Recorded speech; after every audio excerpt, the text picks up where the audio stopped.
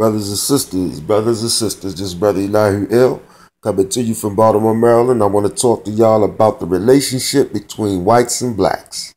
The relationship between whites and blacks, all right? Again, I'm not talking about no immigrant blacks, but strictly the descendants of slaves who have a birthright here. You understand? Who have a claim to this land by way of birthright, heritage, ancestry, okay? Labor, all right? Blood that have soaked into this land, okay? And that relationship between whites and blacks is what we would call,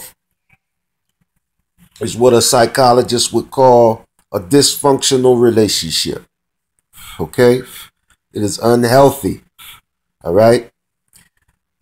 And I'm going to make some comparative analysis on the relationship between us and white folk. First comparative analysis. Give you the example of the abused wife, okay? The abused wife, all right?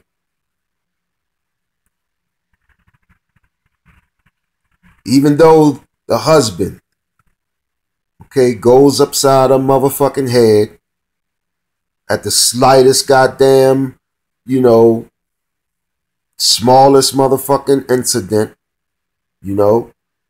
because he's been allowed to do this, and this has gone for so long unchecked,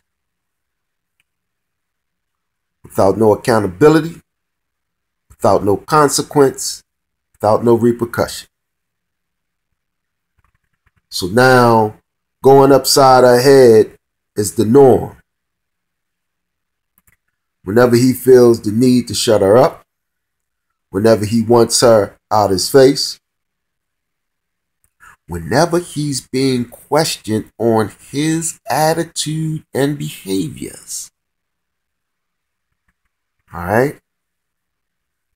He does not ever feel the need to listen or give ear or thought, nor empathy to any of her opinions. All right? Respect is lost. Okay? She's now been reduced to whatever he feel her poor, her low esteem and worth contributes in his life. The cooking, the cleaning, the children, anything outside of that perimeter, he don't give a fuck about her. Okay?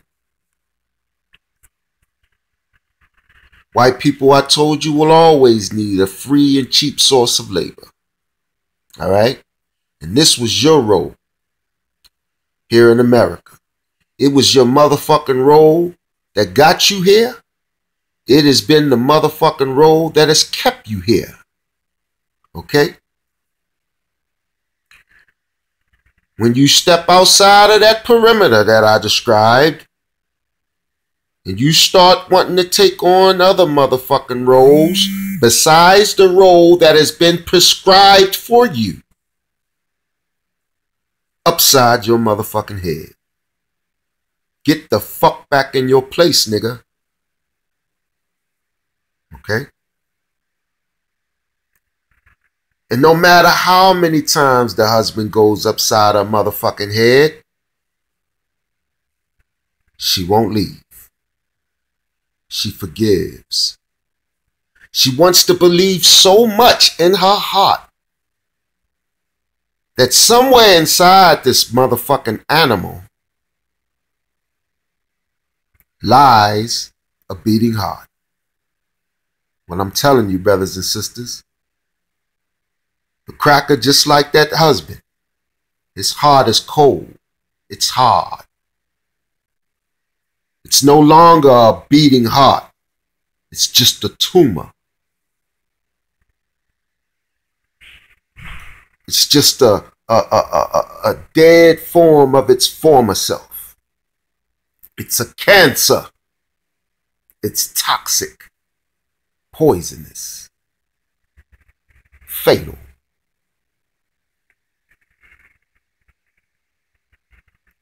But again, we want to believe so much into this white man. We want to believe so bad in our hearts that somewhere inside these motherfuckers lies some good. And that if we could just say the right words to them, if we could just get them to understand, get us to see us as human beings, that somewhere, somehow, some way, we can get them to show us some empathy. We can get them to have some remorse for the things he's done to us in the past. Well, brothers and sisters, I'm going to give you right now the definition of a sociopath. A sociopath is a motherfucker who lacks empathy, who lacks remorse, okay? Who doesn't feel guilt. He is devoid of understanding. He seeks and gets pleasure out of inflicting suffering. And when a person cries and screams, to the sociopath, it's like classical music. It's an opera being played in his mind. And to cry and to scream only pushes the sociopath to inflict more suffering, because it is through the suffering that he receives his pleasure. You hear that shit? Now, a lot of you motherfuckers, man, have really disappointed me, man. A lot of y'all disappointed me. And I'm not talking to the brothers and the sisters, the righteous, the ones who try to have integrity in their life. And integrity is simply doing the right thing for the right reasons. I'm going to repeat that motherfucker right there. Integrity is doing the right thing for the right reasons. For example, posting memes of half-naked black women, no matter how beautiful they look, it is not prescribed for you right now. The evidence is in the comments that the brothers make. Damn. Shit. I'll marry her. Motherfucker, you don't even know her. She's just a goddamn post. You haven't talked to her. You know what I mean? You haven't engaged her thoughts, her feelings, ambitions. So all you're doing is catering to their lower desires. All you're doing is catering to their lower self. And the word self is flesh spelled backwards. So I try to plead with the brothers and sisters who make these kind of posts. I say, brother or sister, I understand where you're coming from about the beauty of black people. But this is not what's needed right now. They motherfucking killing us right now. And mentally, these brothers' minds are in an unhealthy state. These type of posts and memes are just a distraction right now. Until we can begin to feel solidified as a group and as a nation. This to them is nothing but a form of soft porn. And the comments that they make validates my statements. They all comments coming from the lower self, the lower flesh, the body of desires. But my appeal to these people: get shot the fuck down. And then the brothers try to justify their comments with bullshit. Black people love slick sounding bullshit. Shit that don't even make no kind of fucking sense. That's total redundancy. It is what it is. The dumbest motherfucking statement ever fucking that came out the mouth of black people. It is what it is. Total bullshit. A redundant statement cancels itself out. You understand?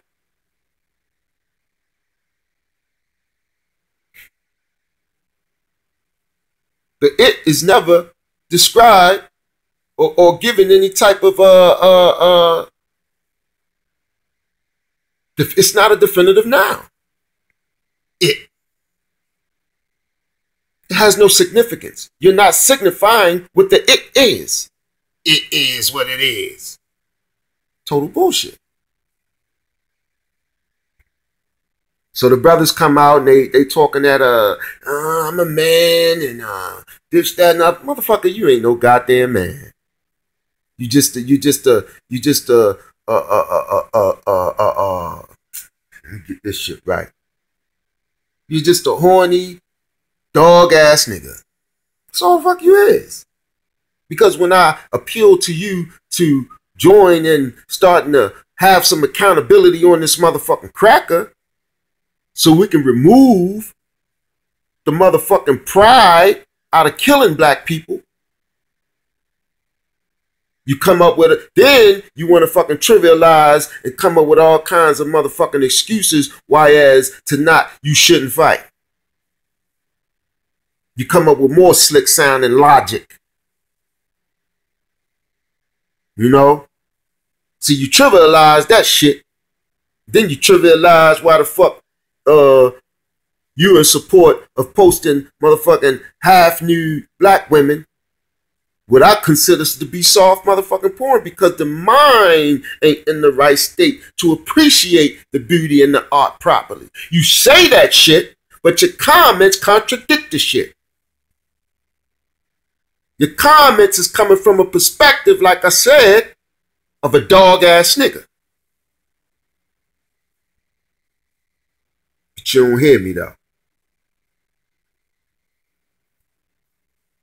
And the other thing, I got more support. I get more support from the sisters, man, than the brothers. See, so sisters do want and will support a strong brother. Believe that shit. But I'm a threat, it seems like, to you brothers who think you strong. No. Who think you strong. But you really not. You're not. Fighting back these motherfuckers ain't even an option. It ain't even nothing to even fucking talk about for real. It should be a fucking immediate swift response. You understand that shit? Revenge is something that should be swift, immediate. Motherfucker disrespect you or something, you supposed to get back at his ass ASAP Rocky. Quick, fast, in a hurry. That's how you stop shit. That's what's called attitude adjustment. That's how you get motherfucking respect. Not the mob. Not 48 hours, not 72 hours. You supposed to get right back at these motherfuckers ASAP. Now, I know I'm from the streets. I know I'm from penitentiaries and all that shit. I spent 10 years of my life. I'm 45, a quarter of my life in motherfucking prison. I know I'm not you niggas. But it's cool though. But I'm still a man. I'm a thinking man. I ain't no slouch. Believe that shit. And I'm sure that whether you like me or not. If you seen any of my work, you bear witness, nigga. You bear witness. You ain't gotta say it or admit it. I've been told who the fuck and what I am all my life. By white folk too. That nigga smart. They come and shake my motherfucking hand on hearing me speak the truth about their ass. I've had just as much validation from white folk as black. And I'm talking about checking their ass. And they'll come up and say, you know, Brother Eli, I have to tell you, you know, everything you saying is right. You know what I'm saying? That's a goddamn, I don't even, you know, but fuck that shit, man. Shit's crazy. So now I'm back to the relationship between whites and blacks, man. And that was my second point. Revenge. The swiftness of revenge. The swiftness of accountability. You understand? Because understanding needs to be gotten first between in the relationship. When you have a dysfunctional or abusive relationship, it's because understanding is not present between the two parties. There is no mutuality. There is no eye-to-eye-ness. Okay? There must be a removal of the pedestals. You understand?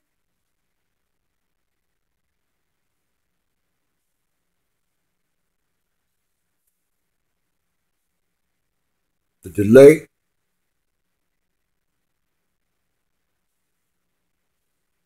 The delay of dealing with these issues between us and them only makes the matter worse.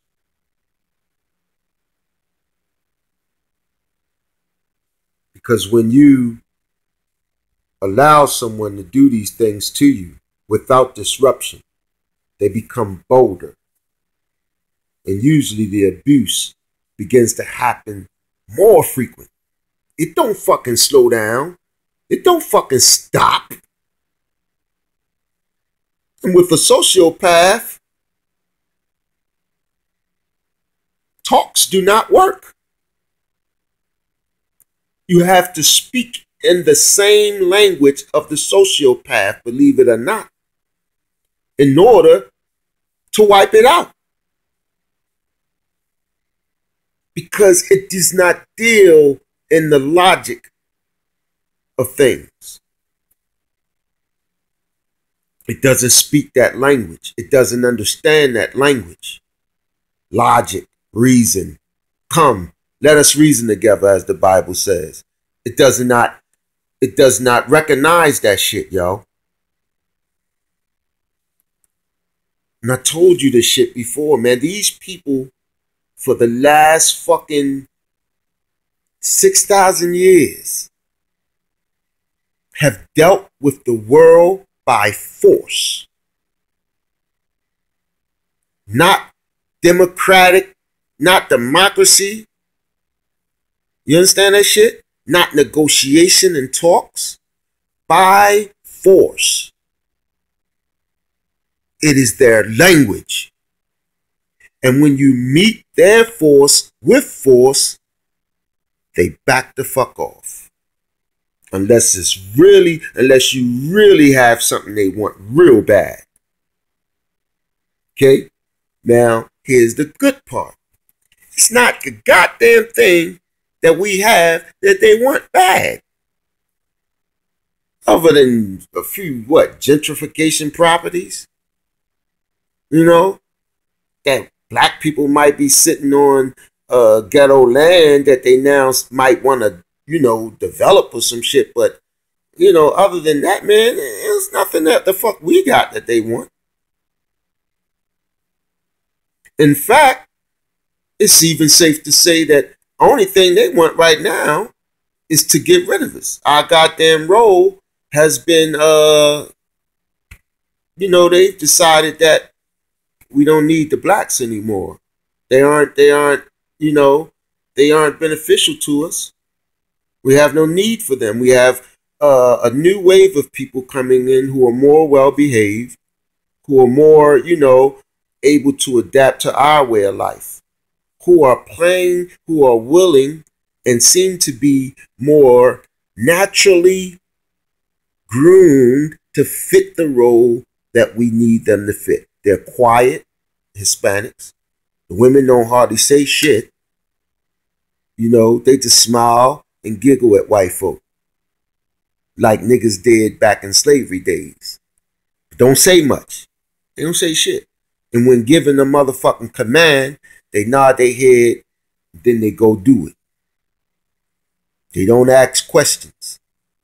And any question that they ask is just to make sure they understand the motherfucking command right. That's it. So now your role has become obsolete. That's why they use terms like useless eaters, thugs.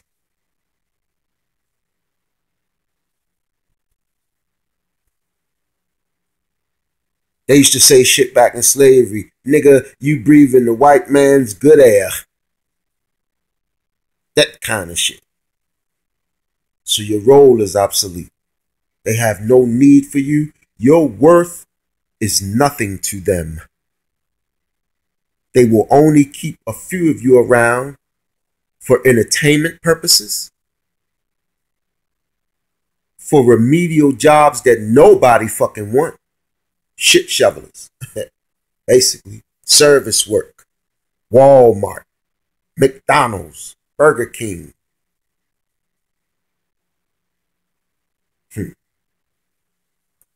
Underground work, mine work. The shit that kills motherfuckers, pouring steel. The shit that gives motherfuckers black lung, mesothelioma, all that shit.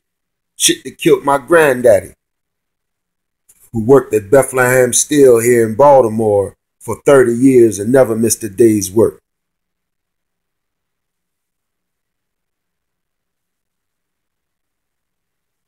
My appeal to the black people of America, it just falls on deaf ears. But I don't need your validation to know that I'm right. I don't even need to know that I'm right. These words and things and the conviction that's been placed on my heart, it's been placed there by a conscious intelligent force greater than myself, whom some men call God, whom I call Allah.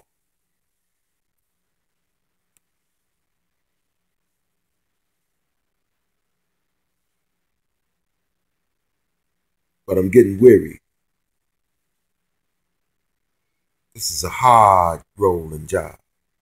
The role and job of a messenger. The angel of the Lord, Son of Man.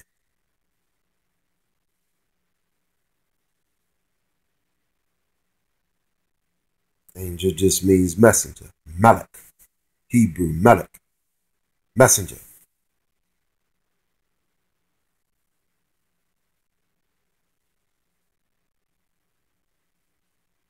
I try to stay true to the conviction. I try to stay true to the covenant that I made with God.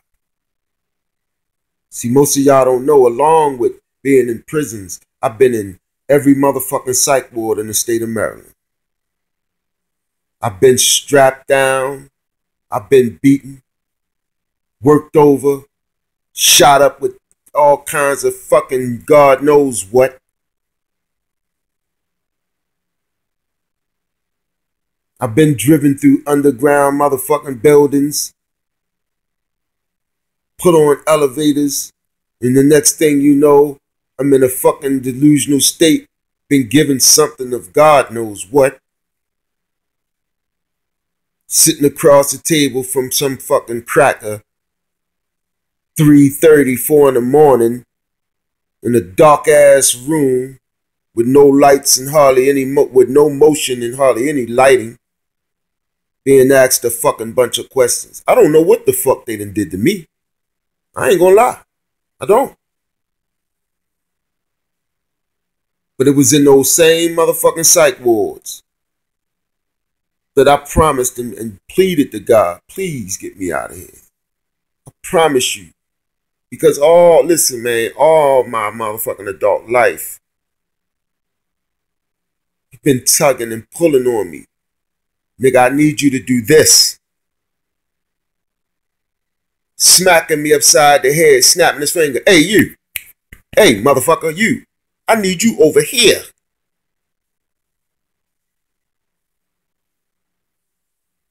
Until I finally listen. Because God has a way of getting your motherfucking attention. He will tap you on the shoulder the first time, snap his finger the second time, then slap you upside your motherfucking head the third. And these all come in the form of motherfucking circumstances in your life. First time, you may take some type of loss. And the loss seems to get your attention. You see the mistake. You understand what the fuck you did wrong and what you should have been doing, as opposed to what the fuck you did do. And that if you'd have done what the fuck you should have been doing, what happened to you wouldn't have happened. And when that thing you should have been doing was something of integrity, something righteous, remember, something that was doing the right thing for the right reason, but instead you took it upon yourself, you took it upon your flesh self to do the opposite. And therefore you was hit with the consequence, a repercussion. So then again, it happens a second time, and then by the third time, the motherfucking consequence of repercussion is hard. Oftentimes, it's more than you can fucking bear. And it is at those times that you brought to your motherfucking knees in tears. Begging, crying, pleading, calling out what Yeshua called out, Eli, Eli. My God, my God.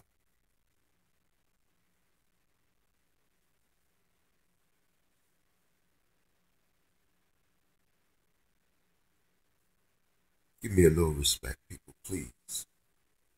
Work with me. Help me. I'm not your enemy. I know I'm harsh. But I'm not no harsher than these motherfuckers are. You fight me back. Fight them. This is Brother Elihu.